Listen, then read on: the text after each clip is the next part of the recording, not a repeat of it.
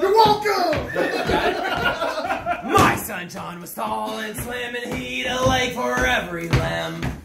But now he's got no legs at all. He's had no race with a cannonball. Timmy Roo-dun-da, fought a riddle-da, whack for the riddle, Timmy Roo-dun-da.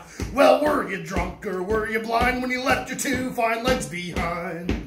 Or was it sailing on the seas where you two fine legs right down to the knee, Timmy Roo-dun-da, fought a riddle-da, whack for the riddle, Timmy Roo-dun-da. I was not drunk, I was not blind when I left my two fine legs behind.